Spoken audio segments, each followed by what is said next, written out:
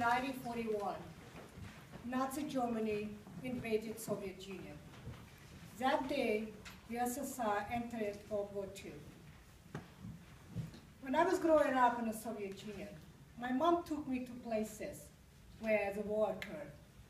So I learned what Hitler did to Soviet people. I also learned that World War II was the deadliest conflict in history. It took away 20 million of Soviet people's lives. 60 million around the world were killed. The war could have been prevented if it wasn't for one person who raised to power in Germany in 1930s.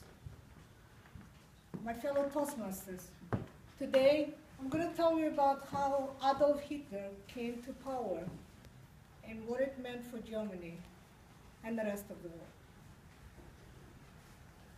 Germany in 1930s wasn't a good place to be. The worldwide depression impacted Germany very hard. There were a lot of unemployed people, just like after 2008 in the United States of America. Germany also suffered from defeating in World War I. So people wanted the change. They wanted a strong leader. And Hitler and his Nazi party was there at the right place, at the right time. They were against democratic government, and we were for extreme nationalism and anti-Semitism. When Hitler came to power in 1933, the first thing that he did, he eliminated all the parties in the government. So he only had one party. He had the full control of the government. Number two, what he did, he hired all the people who he knew, his friends, and people who were very close to him. He wanted to make sure that only people who supported him were in the government. The reason for this, to eliminate anyone who could say anything against. Number three, he promised Germany he's going to make Germany great again. Germany is going to be glorious. And people believe that because they believe a confident leader. Next, he started to criticize the press and media. So if Saturday Night Live was there, it definitely will be gone. And next, the racism. Hitler had this idea about the purity of the German race. He only wanted people who were like Germans. And he started to deport people who were not like Germans, Jews.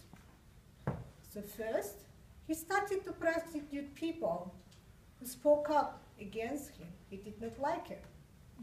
Lucky for him, he didn't have Twitter at that time, like we have today.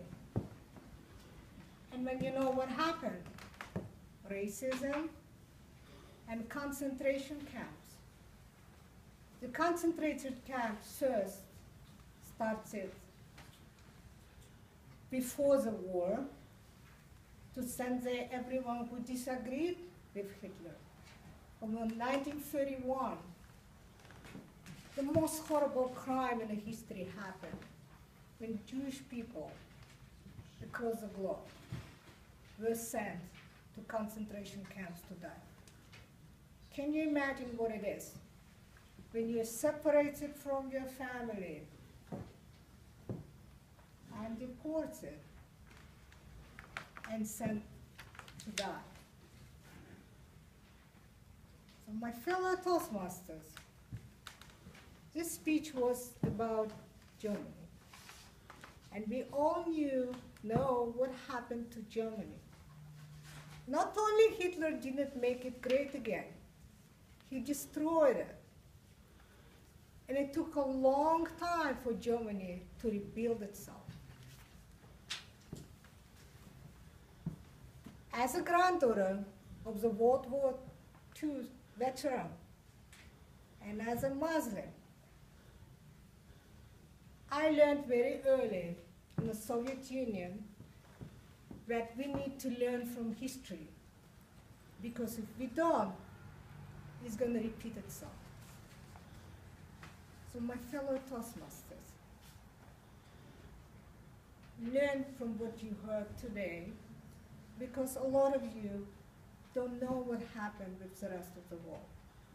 Try to think about why Hitler came to power. Number one, because the German leaders were overconfident in their ability to control him. They thought he's never going to come to power. He did. And the moment he did, he started to write executive orders which were against Constitution.